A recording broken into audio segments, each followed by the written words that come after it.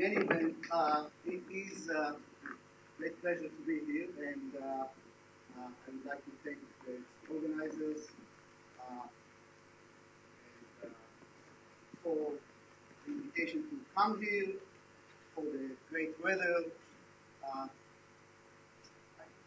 Do I need a microphone?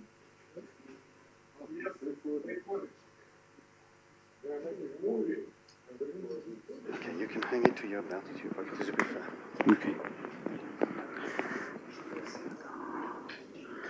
Okay, so again, thank the organizer for the invitation, and today it is kind of continuation of a few things we heard last week on Friday about superconductor to insulator transition, except that I will try in this talk to go beyond what we have known, and I actually added this sentence of unveiling the nature of the magnetic field-tuned superconductor to insulator transition, and I think that you will see what I mean as this talk go on. This work started with the first student in my group to start it was Ali Yazdani, went through Nadia Mason, Miles Steiner, and the last one, Nick Bresnay. Most of this work that I'll show today is due to him, and of course, lots of other characters helped. So I'm going to start, the starting point is that at strictly zero magnetic field, increasing disorder reduces the Kosterlitz-Thouless transition to zero. This was first introduced by Beasley, Murray, and Orlando. But then in the presence of magnetic field with disorder, superconductivity exists only at t equal to 0. Now, I said this is a starting point. Let me pause for a minute and tell you a bit, well, show you my starting point of acquaintance with Boris. I met Boris first in '89. This is a picture of the two of us in Leningrad. The Hermitage is behind us. So we go... Here. Sorry? It's Mariinsky Theater. It's not Mariinsky Theater, okay.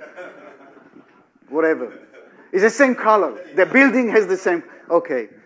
We have several pictures. I'm not going to ask who is who. I think that at that time, at least some people said that we look alike. So I'm going to continue beyond this other starting point on the talk. I may come back to it later. So we are talking about the superconductor to insulator transition. And since we are talking about the fact, and especially I'm going to concentrate on a finite magnetic field, that the only possible phase exists at zero temperature, then we are talking about a quantum phase transition. Now, obviously, I should not forget that the first introduction of a disorder-tuned quantum phase transition came with the work of Alan Goldman. But as I said, I find it more, especially as an experimentalist, in the lab, you make one film, you have one realization of disorder, and therefore the magnetic field-tuned superconductor to insulator transition is I find, easier to understand. So I'm going to concentrate on that, which means that every film that I measure in the lab, or my students measure, means a different realization of disorder, and it's going to cut this zero temperature superconductor to whatever insulator transition at some point. That's the quantum phase transition. The first discussion of this problem was by Hebard and Palanen in 1990 with their Fizerev letter, and I'll come back to it in a minute. So we are talking about the magnetic field-tuned superconductor to insulator transition, and of course, I can destroy superconductivity, global superconductivity, in two ways, either by amplitude-dominated scenario, in which simply I break Cooper pairs altogether as I cross the line, Or I can think of maintaining the character of the Cooper pairs and only break the phase. This is very similar, if in fact, to what happens near the Kosterlitz-Taulis transition. Of course, there is just one transition, that's the Kosterlitz-Taulis transition, but you can still talk about vortex-anti-vortex pairs that bind at the KT transition if you are close enough to that transition. So in that same spirit, we can talk about just breaking the phase and maintaining Cooper pairs, if you want, going through this transition. And in fact, if you do a very simple calculation of the energy scale for phase fluctuations in 2 dimensions, especially films of the type that I'm going to measure, you find that the scale for phase fluctuations is so low that probably this is the dominating scale for this transition. So we are talking about a phase-dominated superconductor to insulator transition in which the cast of characters are the Cooper pairs. Associated with the Cooper pairs are the vortices. And since we are talking about going from a superconductor in which Cooper pairs are delocalized, and being a superconductor, the vortices need to be localized, then the insulator is where the Cooper pairs are localized and the bosons will be delocalized, eventually maybe Bose-condense. The point separating the two phases will be therefore a metal, and if it's characterized by bosons, it's going to be a Bose metal. Talking about the quantum phase transition, I'm approaching it from a finite temperature. All our measurements are done at a finite temperature, looking at the quantum phase transition, and therefore, unlike a classical phase transition, we just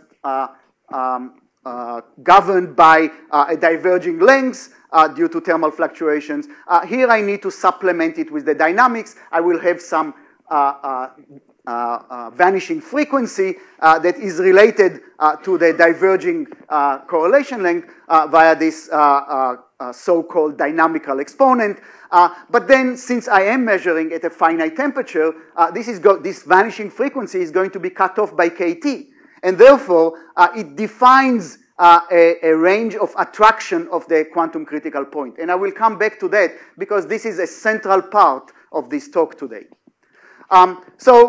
Scaling analysis for this transition was first written down by Matthew Fisher. You have a diverging length. I'm going to tune the superconductor to insulator transition using a magnetic field. So the correlation length will diverge as I approach the critical field.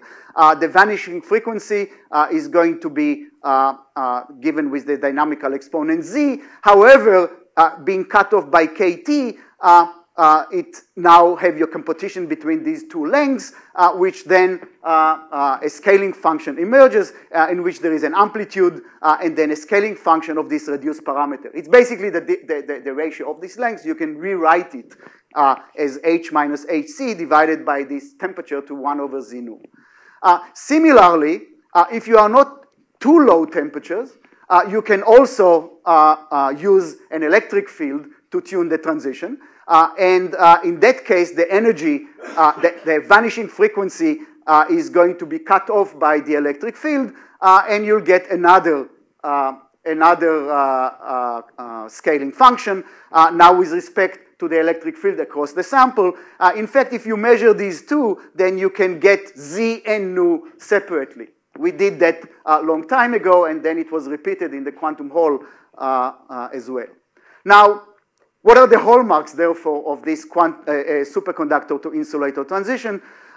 Well, if I am at a temperature which is much below the pairing temperature, I am at low enough temperatures, then the only thing that matters is how am I with respect to the quantum critical point, call it the superconductor to insulator transition. And if we look at the original data of Hebard and Palanen, then we can separate an insulating behavior from a superconducting behavior and a separatrix at which the resistance does not change as you lower the temperature.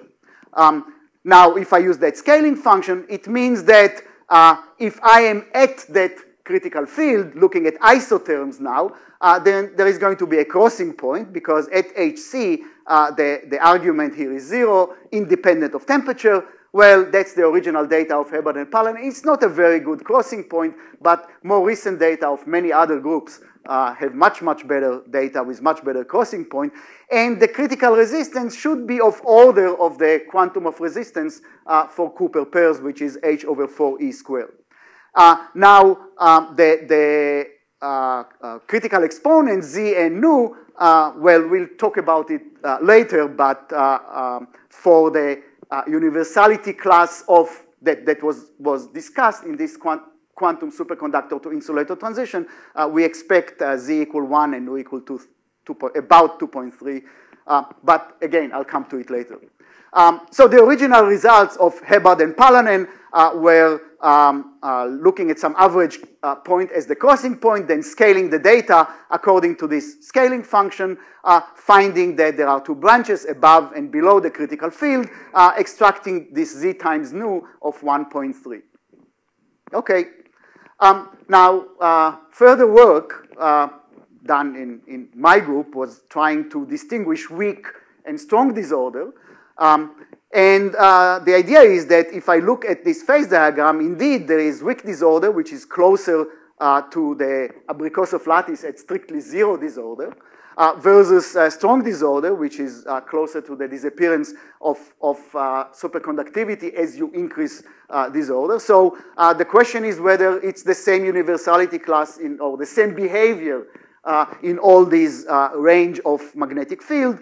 And it turned that it's not. You can distinguish weak disorder in which there is an apparent critical point, but the magnetoresistance, of course, will tell you how insulating you are because you are increasing the magnetic field, so you are going through the superconductor to insulator transition. You expect the resistance to diverge if it is indeed an insulator. And for weak disorder, we find that this is not a very strong insulator. On the other hand, similar to, in fact, identical to the work shown by Danish Aharon on Friday, strong disorder give you gigantic magnetoresistance. Here I stopped at 200 millikelvin. You'll see why soon. But you go to lower temperatures and you find those megaohms, those gigaohms. Here we are already at 1.5 megaohm at 200 millikelvin, and it gets larger, and it gets to some other effects that we heard before. Now, the interesting thing is that when you get to the strong disorder, then the critical resistance is very, very close to h over 4e squared. As an experimentalist, it's very difficult to determine it exactly because although the resistivity in 2 dimensions is dimensionless, when you go to the lab, you still need to divide by the number of squares, so you need to know where the current flows. So there are always about 10% variations of that.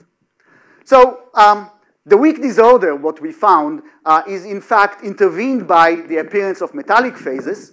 And by now we looked at many, many samples in our lab and others in other materials. I will not discuss these metallic phases today. This was the original data on moly-germanium. You see that the insulating is a very weak insulator. Nevertheless, you can do scaling in some range of temperatures and fields.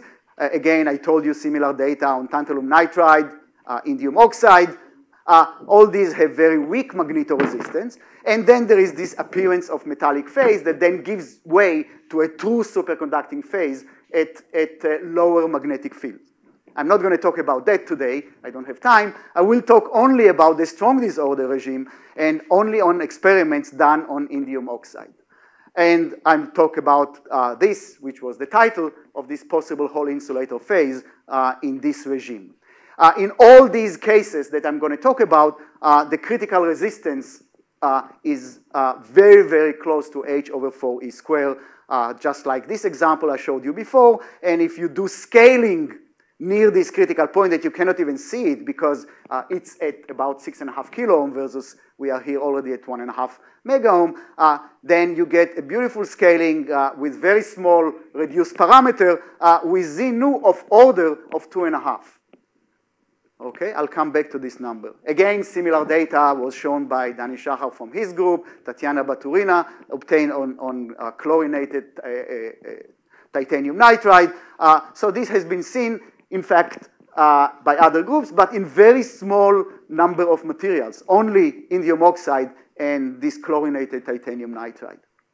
Okay, so in fact, you can collapse all the data we found in these, if you simply look at the critical resistance or conductance divided by 4e squared over h, and you look at very low fields, extract the slope of resistance versus magnetic field, extract Hc2 from that, and divide your critical field by that Hc2, then all the data, this is now on tantalum nitride, molygermanium, indium oxide, and tantalum, that's those that did all these measurements of scaling, etc. Then I find that there is a regime of very weak disorder, and in that regime we find these metallic phases. However, in the strong disorder regime, we always find that the critical resistance is very close to h over 4e squared, and that if we do scaling, you get this critical exponent very close to about 2.5. So I'm now going to concentrate on the magnetic field tune transition and supplement all these longitudinal resistance measurements that have been done since 1990 with Hall effect measurements. Now, Hall effect measurements were done first by, again, Hubbard and Palanen in 92, and from 92 until the preprint we put on the archive a few months ago, there are no measurements of the Hall effect near the superconductor to insulator transition. And the reason actually is very, very simple. Well, look in Hubbard and Palanen. This is intermediate disorder, I would say. I mean, you can see that already at about 50 millikelvin, the resistance increased only by a little. What they find is that still the Hall effect starts to be finite above the superconductor to insulator transition. And above a higher field, the Hall effect starts to splay. In fact, when they do high resolution Hall effect, they find kind of a crossing point, similar to what they find here. Okay? So this is peculiar, and for some reason nobody picked up on that. But we know why. And there are lots of people still that are reluctant to measure this Hall effect. And the reason is that we already saw that in those very strong disorder films, then the resistance is enormous. Now, you know how you measure Hall effect in the lab. You measure field up, field down from a sample that has the Hall bar on opposite side. You subtract, divide by 2, you have the Hall angle. You have the Hall effect, but you can do that only if the longitudinal resistance is small because of contamination. You can never really align these, especially if there are also inherent inhomogeneities in the material, either because you made it or because they appear there. So there is a problem. Well, we solved it a long time ago with Alik Palevsky in the lab in Tel Aviv in, when was it, 1876, something like that.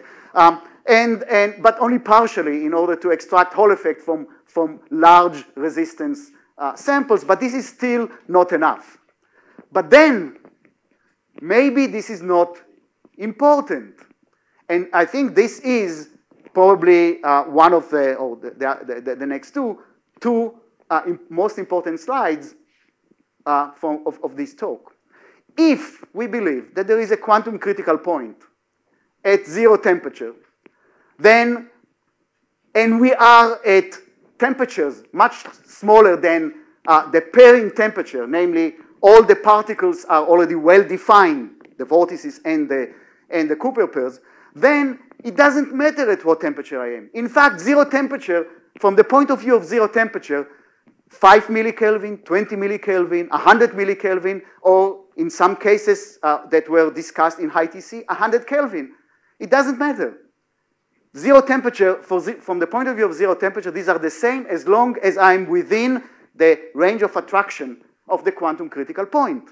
So, the whole point is, why won't I stay at high temperatures, try to be within the quantum critical point, and therefore avoid this inability to subtract the longitudinal effects, as well as we saw on Friday, there are non-equilibrium effects that appear at lower temperatures. But again, these non-equilibrium effects appear at some temperature. I'm going to stay, as you remember from the IDVs, I'm going to stay at higher temperatures where the non-equilibrium effects do not appear yet. If I am within the range of attraction of the quantum critical point, I will not know about them. Okay? And this is the philosophy of this talk.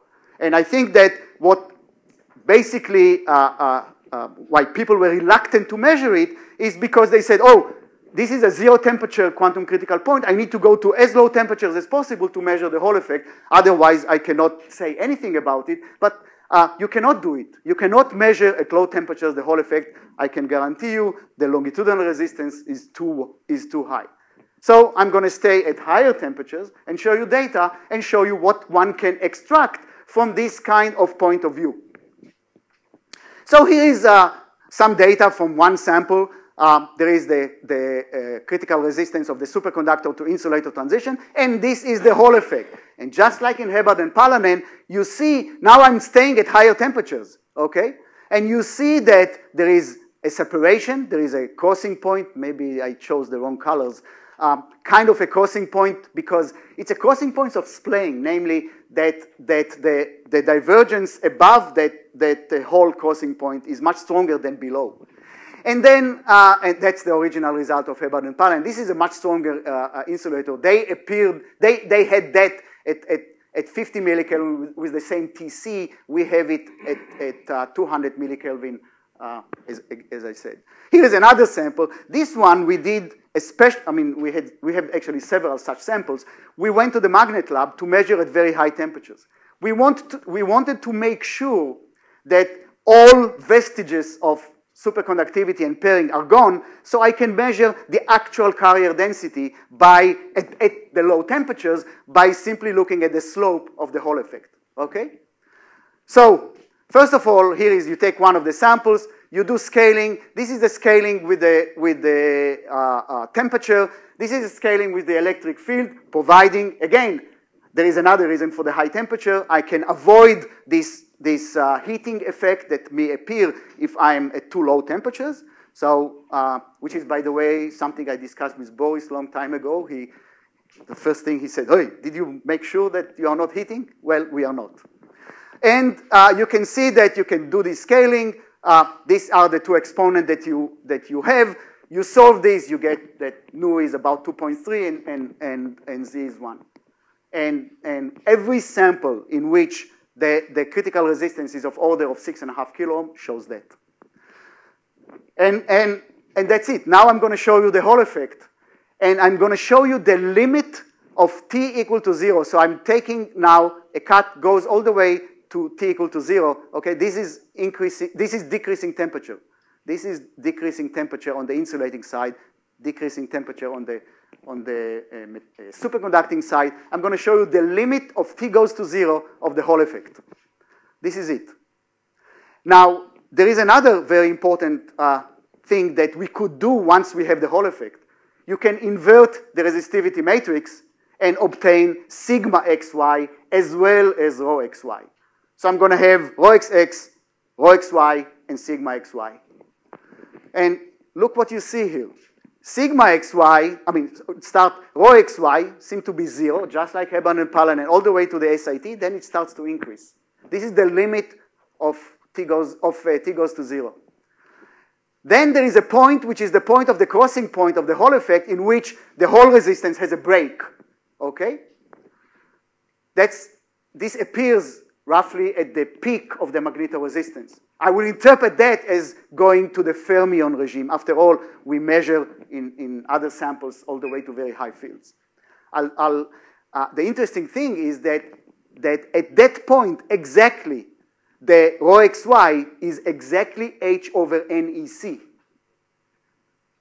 which is, I find, quite interesting. So you see the whole resistance on the insulating side goes from 0 all the way to h over NEC, which is the classical limit, and then it breaks and goes up beyond that, which I will interpret as wants to be an insulating. It's just that in an insulating system, both rho xx and rho xy go to infinity.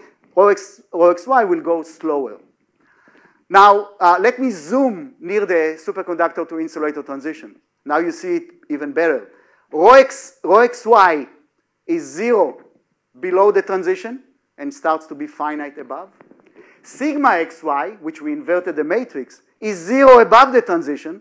And then, now, both were, by the way, scaled with rho with h over 4e squared and sigma with 4e squared over h. So they are both dimensionless in the same way. And what you see is that you can easily have the same straight line going through both of them through the transition.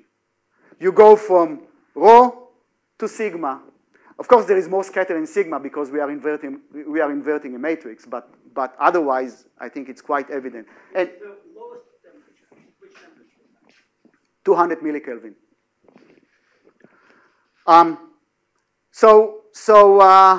Actually, I think that there is some of the data goes to 100 millikelvin, but most of the data that I'm showing is down to 200 millikelvin. Certainly, if you go below 100 millikelvin, you start to see non-equilibrium effects. In this talk, and I gave the rationale, I'm avoiding these. So, but at high temperatures, it's still like that? Yeah, absolutely, absolutely. Okay, so that's basically what I meant by taking the same straight line and going through. Well, this is a manifestation of self-duality. There is no other way to explain that. So let's take a field in between now, in between these two crossing points, rho xx and rho xy, say 6 Tesla, for example, in this case. Look, rho xx diverges. Rho xy is finite. Well, there is a name for such a phase in which rho xx diverges and rho xy is finite. It's called Hall insulator. This name was first invented by Kivelson, Lee, and Zhang in their global phase diagram of the quantum Hall effect paper of '92. The interesting thing is that at the edge of this range, the rho xy is h over NEC, which is the quote-unquote canonical value for a Hall insulator.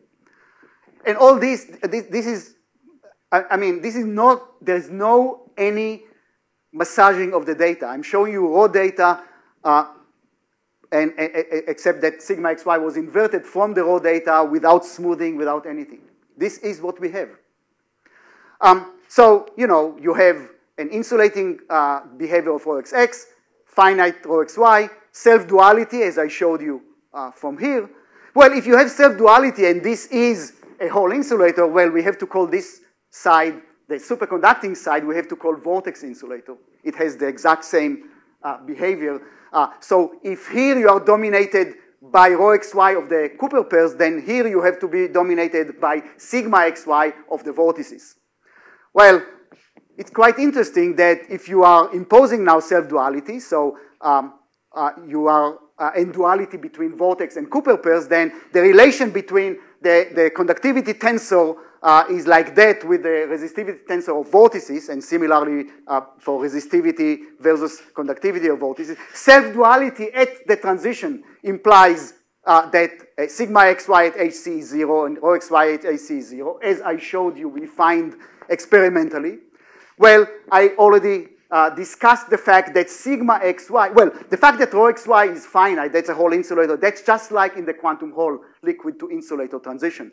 But now, this idea that sigma xy on the superconducting side, I just showed you, has to be dominated, well, originated from vortices. You invert the matrix, you get that it is rho xy vortex over rho xx vortex square plus rho xy vortex square, normal inversion.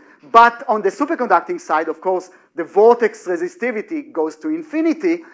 So it's roughly that, which means that rho xy vortex over rho xx vortex square is finite because of sigma xy vortex being finite. But this relation was obtained previously in the general case by Vinokur et al., which was quite interesting, but I believe that this is maybe the most starting manifestation of this relation. So previously observed Hall insulator phase, this was observed in the quantum Hall liquid to insulator transition. It was predicted in the global phase diagram by Kivelson et al.